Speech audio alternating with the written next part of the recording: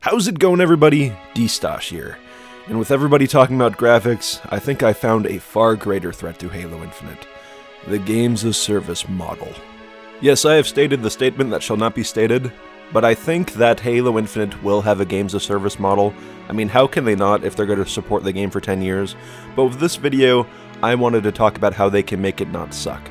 So without further ado, let's jump into this. So the first thing people think about when they hear Games as Service is the DLC.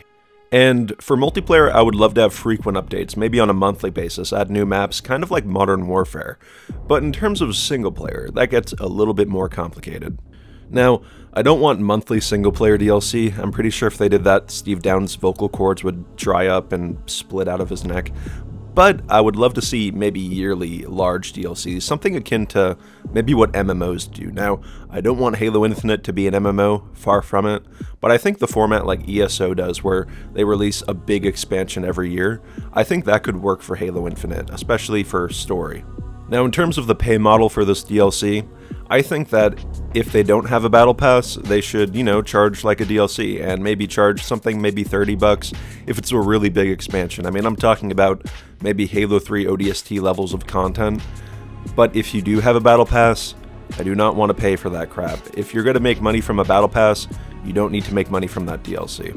Now, while I'm fine with the battle pass, I'm, however, not fine with loot boxes. I do not want to see a loot box in Halo Infinite. Now, I think battle passes have basically replaced loot boxes, and while battle pass isn't a perfect system, I'd much rather have that than loot boxes. Loot boxes are just the antithesis of what I want Halo Progression to be. Halo Progression is all about unlocking that next armor set and you knowing what you're getting. You're grinding for that armor. But with Halo 5, they just made it like a big random slot machine where, you spend like 3 years trying to get Helljumper and then you give up, and then 2 years later you randomly get it.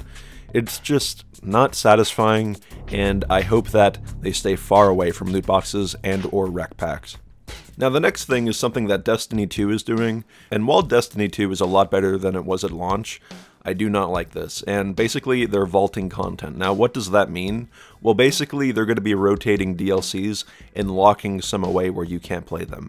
I don't want this for Halo Infinite. I think that everything that's added to the game should be left in the game. We shouldn't arbitrarily choose things to get rid of to focus on other things. I think that everything in the game should be celebrated, and we shouldn't get rid of it. So if we get like a year 1 DLC, and then 5 years later we get rid of that, and then we move on to another one, I don't want that. I want to have all the content there, and I don't want to lose it. Especially if we're paying for it. Moving on to my next point, this kind of ties into the whole DLC thing, but it also ties into the main game, and that point is, I want the main game to have a complete story, and I also want these DLCs to have complete stories. If we're looking at a 10-year gap between mainline Halo games, I want these stories to be meaningful, especially the main game. I don't want a big cliffhanger at the end. I want a strong beginning, middle, and end. Now, I know 343 have said that it's a full plot, but if you're doing a Games as Service model, and it's going to last 10 years, you're going to have some type of cliffhanger at the end.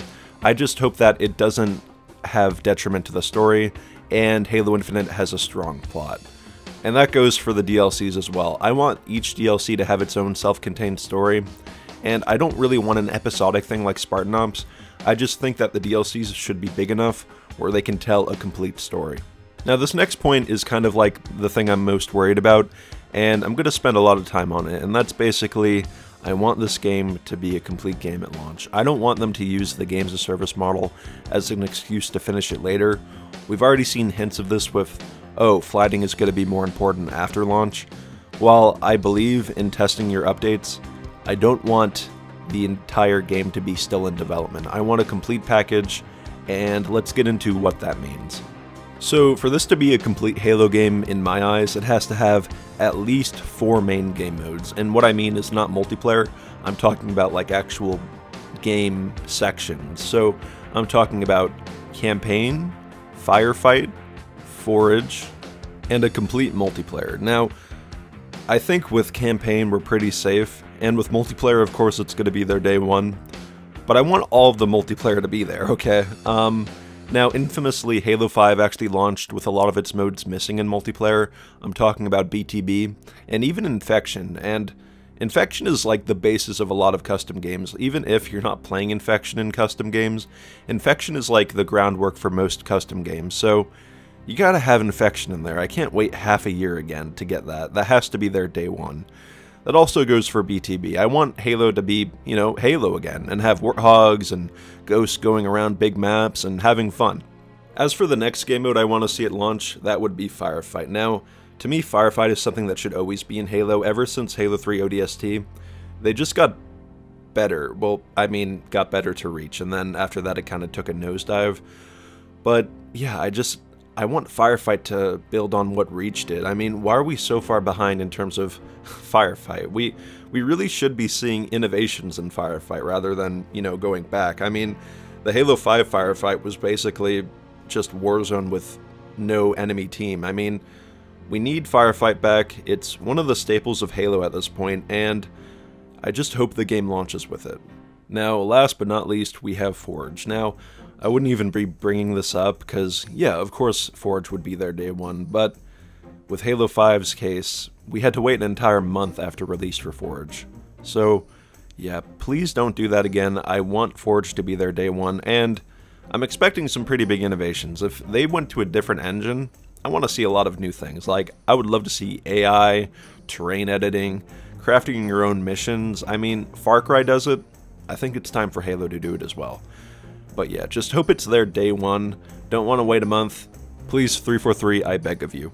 And next up, we have the Battle Pass. Yes, I've been talking about it a lot, and we don't even know if a Battle Pass will be in Halo Infinite, but judging by how MCC is being run, I'm pretty sure it'll be there. Just hope there's no rec packs. But let's talk about the Battle Pass. So, with the Battle Pass, I think it should be close to Modern Warfare system. So, what is that system? So, you have a free tier and a paid tier. Basically, you pay $10 for the paid tier, and you go through it. And then you have the free tier, which you unlock some items, but not as many.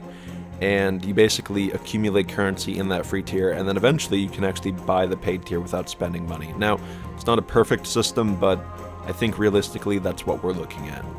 Now, how I think this should be run? Well, I think that armors should be treated like weapons are in Modern Warfare. So, in Modern Warfare, you have these weapons, and every free weapon they add is in the free tier.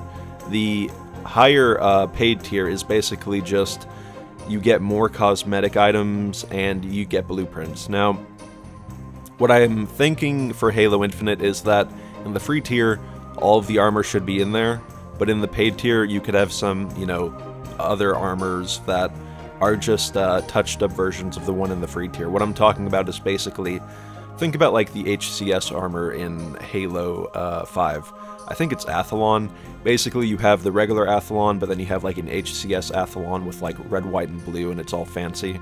I think that for this example, that Athlon should be in the paid tier, and then regular Athlon can be in the regular tier. Now, again, not perfect, but I'm just trying to think of a way where they could do this and not piss everyone off.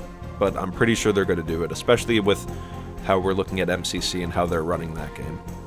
On the bright side, MCC is doing it a little bit differently, where you unlock basically pages of what you can unlock, and then you get tokens, and you can unlock them in any order you want for that page. And that kind of mimics the Halo Reach unlock system, so if they could have that in Halo Infinite, that'd be great. And last, but certainly not least, I don't want Halo Infinite to lose its identity throughout the 10 years it'll be online. Now, I know that, you know, if the game is bad, it needs to change, but assuming that Halo Infinite is a good game at launch, I don't want that 10 years to basically morph the game into something else. I want it to be, you know, crystallized and keep its form, basically, and, you know, continue as Halo Infinite and not turn into something else. We kind of saw this with Halo 5, and while a lot of Halo 5 wasn't great, I think the core gameplay was pretty strong, and I think that the changes they made to it were at the detriment of the game. The way they changed the BR, the SMG, and even a core game mode like Breakout, it kind of just morphed the game into something else later on, and while, you know, maybe it's better now overall, there's still parts of that game that I miss, like Breakout. But anyway, that's basically my thoughts on the live service model for Halo Infinite. It's not confirmed, but I think it's a pretty big certainty at this point. Anyway, if you have any thoughts on this topic, please leave them in the comments. And remember, if you liked the video, please like it, and if you really liked it, try subscribing. This was Destauch, and I'll see you in the next one. Destauch out.